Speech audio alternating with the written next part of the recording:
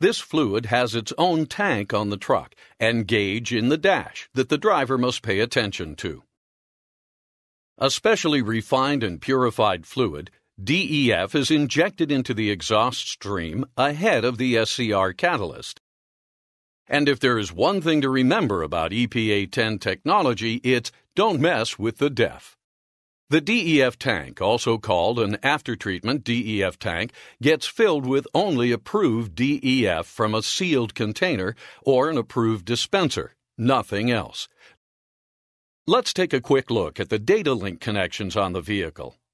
Note that the CAN2 line, which previously connected only one NOx sensor and the VGT SRA to the engine control module, now also includes the second NOx sensor and the ACM. Thus, all of these communicate with the ECM over this CAN2 data link.